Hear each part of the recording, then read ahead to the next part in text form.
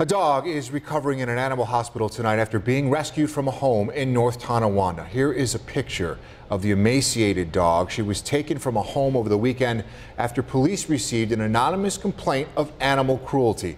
7 Eyewitness News reporter Hannah Bueller has more on how the dog is doing and who may be responsible. The dog was super skinny. The worst I've ever seen. It was an anonymous tip that led animal control officers in North Tonawanda to this pit bull, Sam. Police say she had been in a cage at a home on Oliver Street for at least a week with no food and no water. I walked in the door. The dog was in a cage filled with feces and urine from days. Eric Salisbury is the dog court officer in NT. He says he's never seen a dog in such bad shape. New tonight, 7 Eyewitness News has learned the name of the dog's owners, 40-year-old Joseph Barwick and 47-year-old Dorothy Adama. They are now charged with animal cruelty.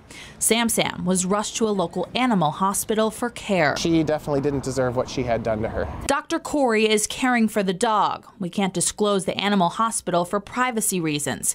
He says she's gained 4 pounds since she was brought in Saturday. We actually have to very slowly get her diet back to normal. Both Barwick and Adama were given a violation, which is common with an animal cruelty charge. New York is one of 13 states where there is no penal code for animal cruelty.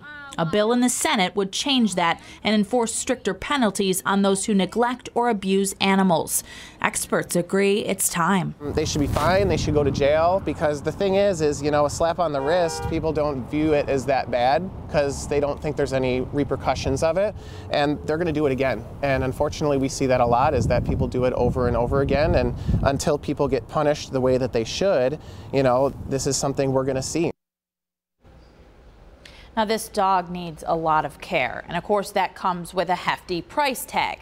There's a GoFundMe account that's raised more than $5,000 so far. We have a link to that on our WKBW app. The vet also tells me this dog will be receiving care for at least a month. Live in the studio tonight, Hannah Bueller, 7 Eyewitness News.